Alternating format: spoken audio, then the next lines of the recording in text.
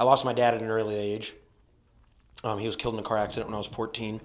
And there was a lot of feelings as an artist that I had. I grew up in a prominently manly household, and it was sports were the way things were. So digging through and exploring your feelings wasn't really on the forefront of everybody's mindset. And I went through my high school years a very angry individual, very upset.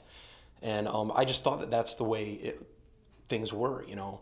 And as I got older, a lot of these things came to the surface. A lot of these things that I hadn't dealt with came to the surface.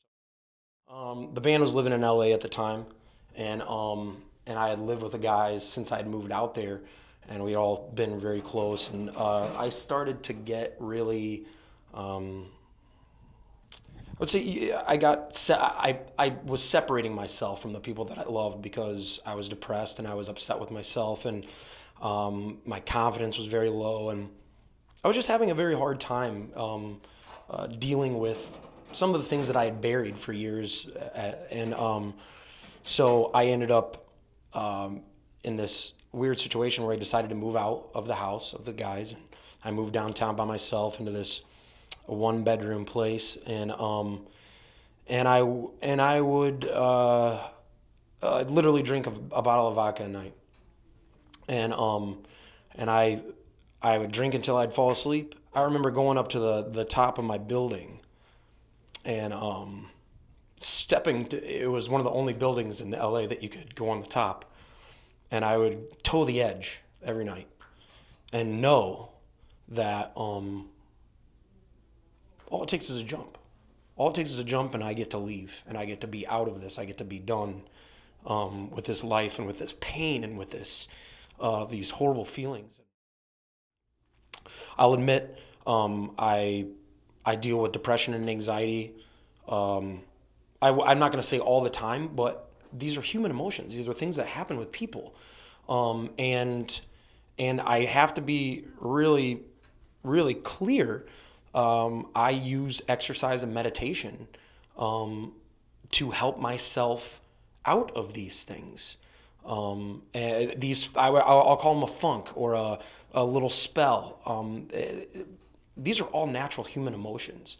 You're not different. You're not strange. I mean, I was heartbroken to hear about Chester and Chris Cornell. I was heartbroken to know that they felt like they didn't have a way out, that the only way that they had was leaving. You can look at it however you want. When you're in that moment and you can't breathe and you can't move and you don't want to leave the house and you don't want to talk to anybody and you don't know how to tell people, you don't know how to explain that you just couldn't make it through that day because of how anxious or how awful you felt about yourself. There's no way to explain that. But I'm here as a person that is alive today that combats these things, these natural human emotions, with proactive, positive choices. And you can find them anywhere. So if you're suffering from depression, if you're suffering from anxiety, find someone that knows something about meditation. Find someone that knows something about exercise that you can start doing today, because these are proactive things that are going to help you through that time. There are ways out. There are ways out without getting drunk. There's ways out without popping pills. There's ways out without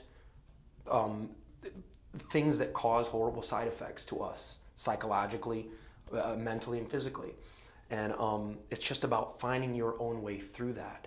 I feel like we're a part of a generation that we have a problem, we have an ailment, we take a pill, and that pill causes another side effect, so we take another pill, and it's all this added up thing, and we're not learning how to deal with anxiety.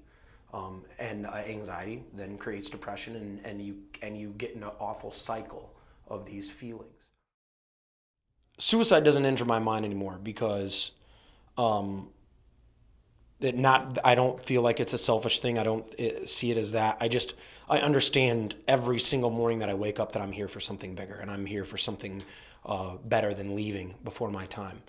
And I even make deals with the universe all the time, because I have fears just like every other human. I have fears walking out the door every single day, and I make deals with the universe. I say, just keep me around until I'm 94. Keep me around until I'm 94. I'm gonna have something to do every single day, I promise. I'm going to be proactive, and I'm going to help people. I'm going to help people. Just keep me around.